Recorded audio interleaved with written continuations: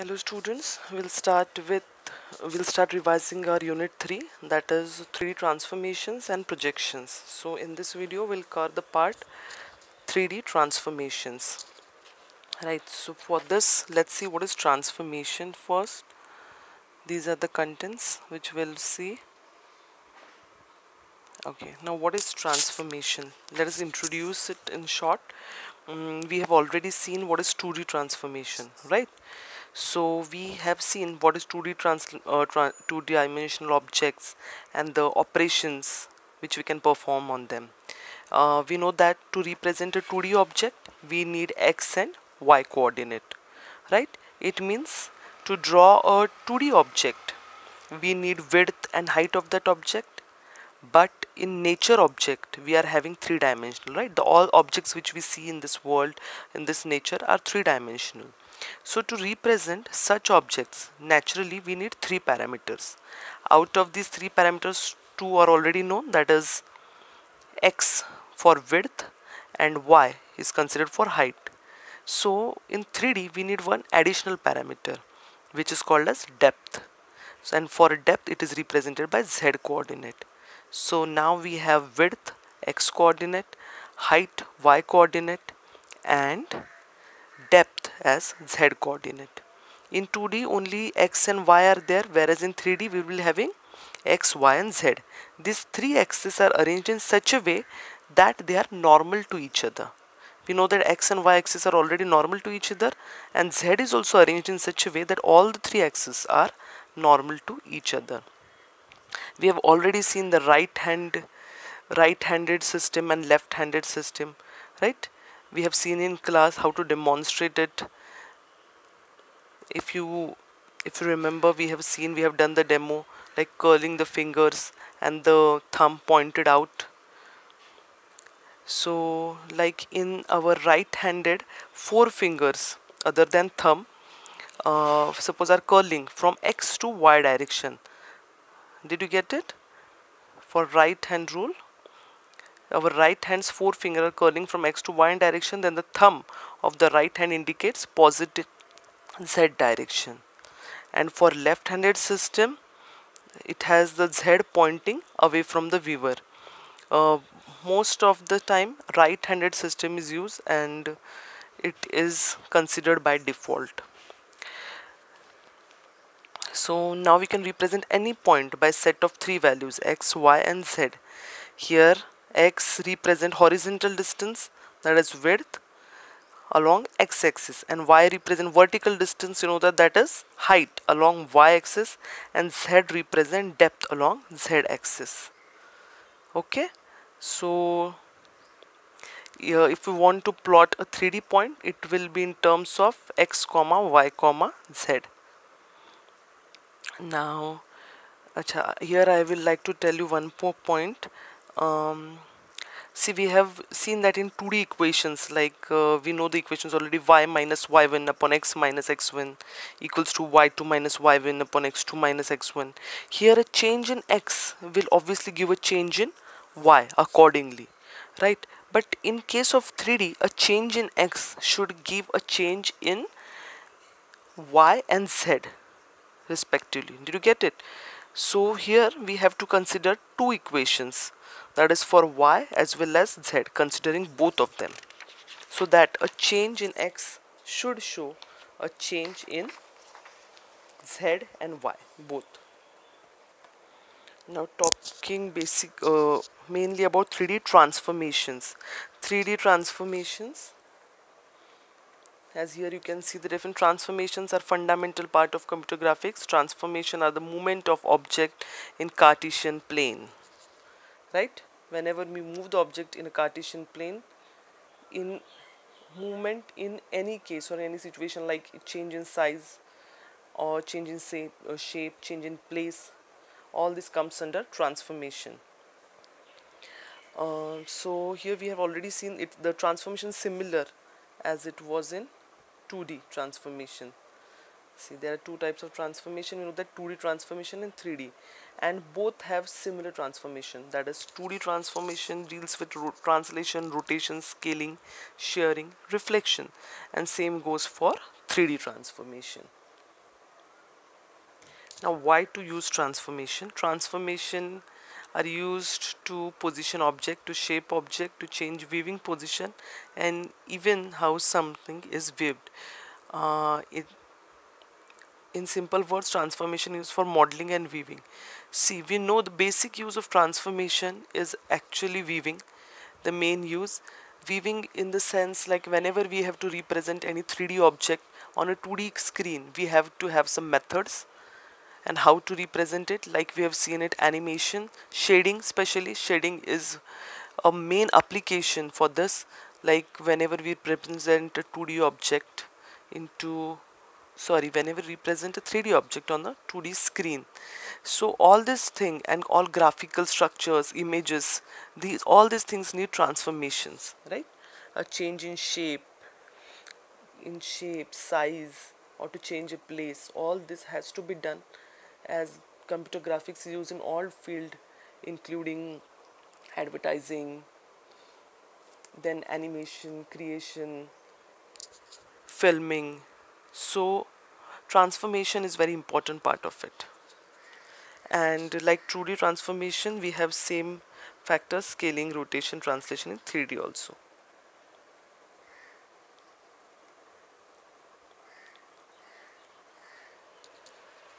So we'll see 3D transformations.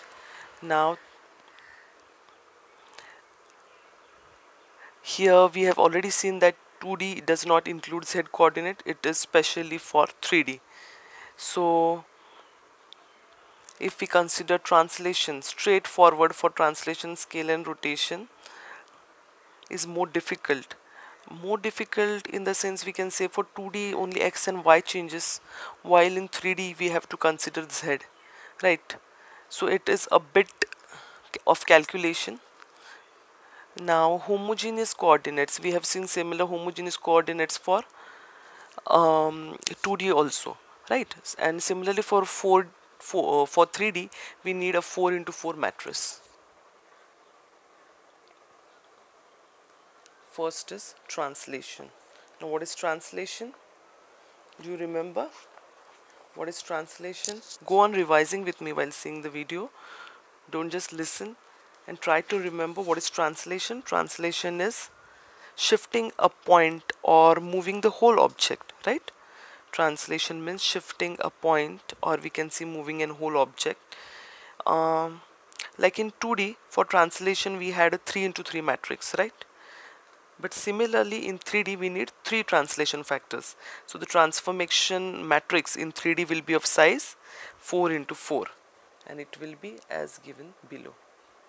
This will be your matrices for 3D transformation translation.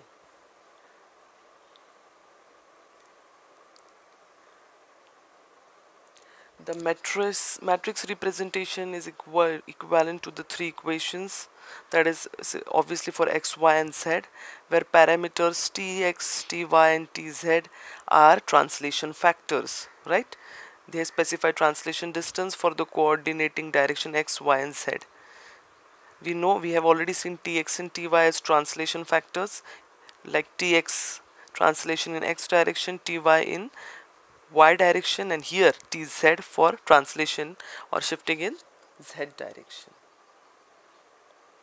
Then next is rotation. Rotation in 3D is slightly different, I can say, than the rotation in 2D. In 2D we are performing rotation only in one plane, that is xy plane, right? In xy plane we can rotate a point or object in clockwise or anti-clockwise direction. But in case of 3D, as there are 3 axes, so we are having 3 different planes, that is xy, xz and yz plane.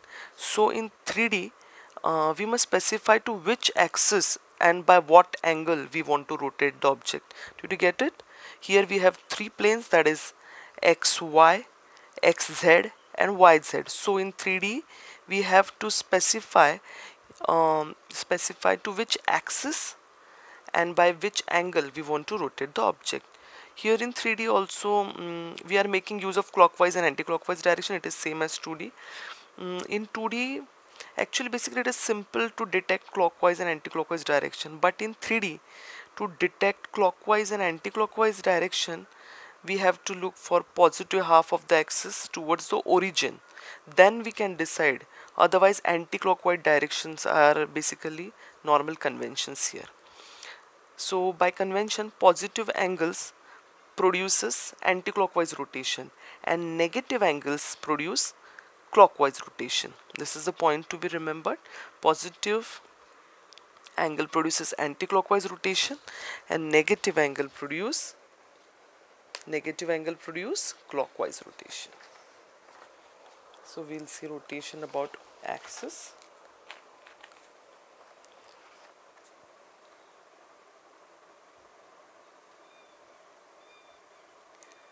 Rotation around other axis through cylindrical point. We have seen that x to y, y to z, z to x. That is all the three planes.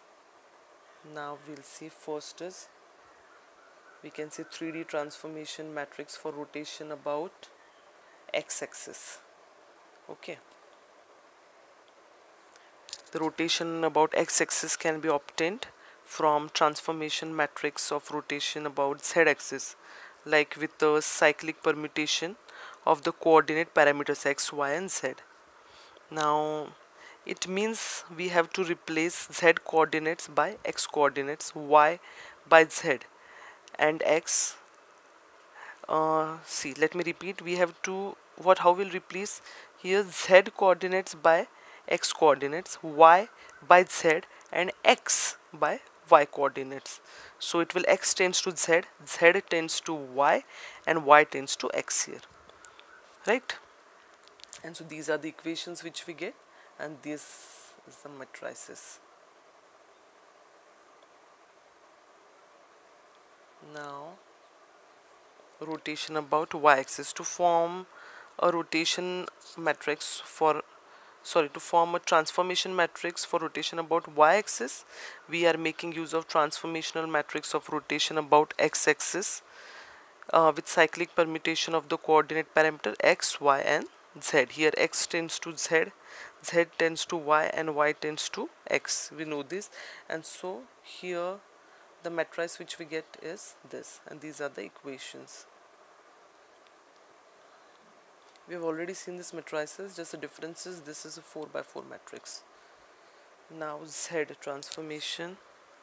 We have seen for rotation of 2D objects, right?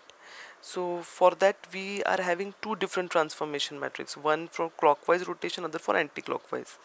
So if you want to rotate a 2D object, say xy by angle theta in anti-clockwise direction, then if you remember, the transformation matrix will be cos theta sin theta minus sin theta cos theta, and by multiplying the matrix with point x and y, we get cos theta sin theta minus sin theta cos theta, right? And we get the new parameters of x and y. And similarly here we have to consider it for angle z. So if we are performing rotation about z axis clockwise or anti-clockwise, z coordinates remain unchanged and x and y coordinate changes, similarly as in case in 2D. So after performing rotation about z axis in anti-clockwise, say anti-clockwise direction, we'll get new of x, new y and new z, and this is the matrices. Next is scaling. What is scaling? As you can see, it is written change in shape, change in size of the object, and repositioning the object relative to the coordinate origin. Now what do you mean by change in the size of the object? We have already seen scaling. We can scale the object by 2 or by 3, so it is the scaling factor here required. If you can see the homogeneous scaling matrices, scaling matrices, that is x, y, z and 1, and the new terms can be obtained by multiplying it by the 3D scaling matrices. Here Sx, Sy and Sz Sz are the scaling factors. Uh, s- we can say that scaling in 3D point or object is much identical to that of scaling in 2D or object. The scaling transformation actually relocates a point with relation to the origin. Now the formula for 2D and 3D scaling are same, but just the additional factor is z coordinate here. Now basically scaling means that changing the size of an object, right? So the normal scaling matrix in 3D is this given, and these are the scaling factors. These are the scaling equations. We know that for scaling we have to always multiply it, right? We have done some problems too, because it will change accordingly, like scaling factor of 2, so multiplied by 2, scaling factor of 3, so multiplied by 3. We have to change the scaling factors here. Like in translation we are supposed to add. We'll go for translation after this. Next is reflection. Yes, now what is reflection? The name itself suggests reflection, that is reflection of one to another image, right? Reflection of one image to another. But in this, reflection takes place from one plane to another, that is a change of object from one plane to another takes place. In we can say that there are basically two types of reflection transformation, like reflection related to coordinate axis and reflection related to planes. So reflection related to axis will be about x, y and z, and reflection about any plane will have other coordinate system or other matrices. So reflection about x-axis, these are the matrices which we get. The matrice is same as 2D, just it is a homogeneous matrices for a 4 into 4 matrice. This is for reflection about y-axis, reflection about z-axis.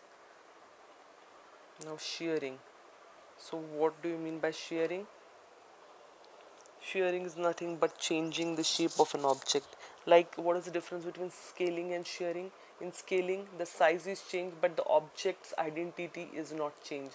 Like a equilateral triangle will be equilateral triangle even after changing its size, multiplying it 2-3 times, or or reducing it 2-3 times. But shearing is actually changes the shape of the object as it shows, as it does not give accurate changes in all direction. It only gives changes in suppose x direction or y direction. So changing only one direction will obviously show a change in the shape of the object. This is 3D shearing. You can see this change in shape. This is the 3D shearing matrices.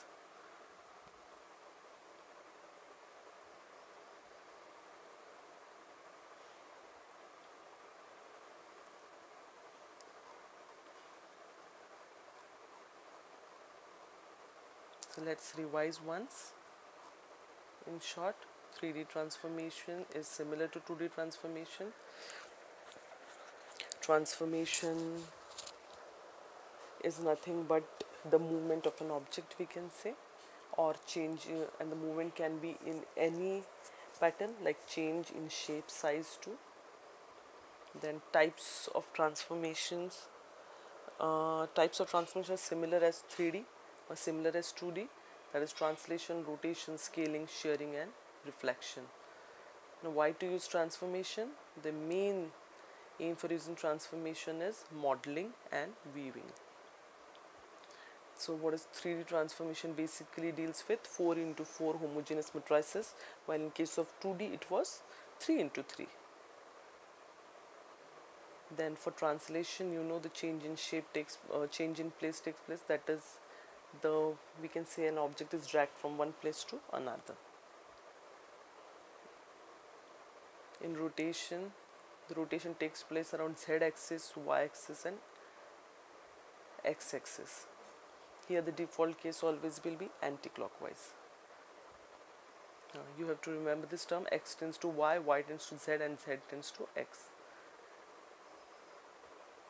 This causes the cyclic permutation. Now this matrix is for x axis rotation, y axis rotation, and z axis rotation. We have already seen in the class with the proper diagram how the rotation takes place from one axis to another, or one plane to another. Then scaling is change in size of the object. These are the scaling factors: sx, xy, xz.